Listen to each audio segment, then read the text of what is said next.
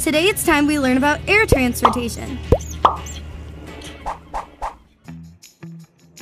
This is a plane.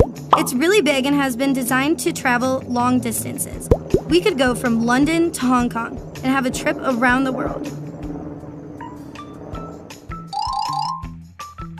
This is a small plane. It can only fit a small number of people. It can fly lower and closer to the ground. Here's a helicopter. It is able to fly thanks to its big propeller. It is placed just on top of the cabin. We use it when we need to rescue someone or when we want to move very fast from one place to another. This is a hot air balloon. It uses a gas that helps it fly. The passengers will travel in the basket.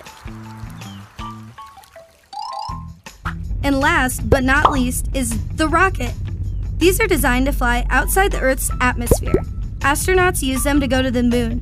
They go super fast. Let's review what we have just learned. Plane. Small plane.